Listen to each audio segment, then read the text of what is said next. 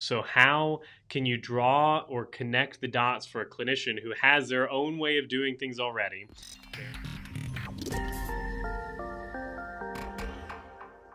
So what are some challenges that provider organizations experience when they're trying to utilize some kind of new healthcare technology or tool?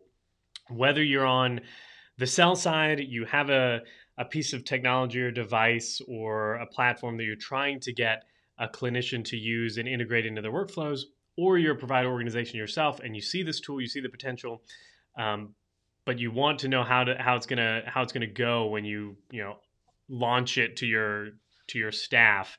The big challenge that we've seen is not so much that the value isn't there in the tool. A lot of times people see the value in the tool. They know that it's going to streamline their process. Maybe it can help capture some billable time that's not currently being captured.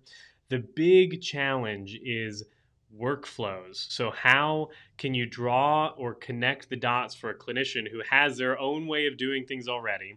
They're used to handling an evaluation with these steps. They review the paperwork, they do whatever, they complete their assessment, they write up the report, and how do you work into that set of steps the use or the integration of this new technology or feature? Because if it's going to be something that requires a separate login or a separate platform to access or something, maybe open up a new tab or a new screen, all those little friction points can cause clinicians, when they're pressed for time, to just revert back to what they've been doing because it works for them.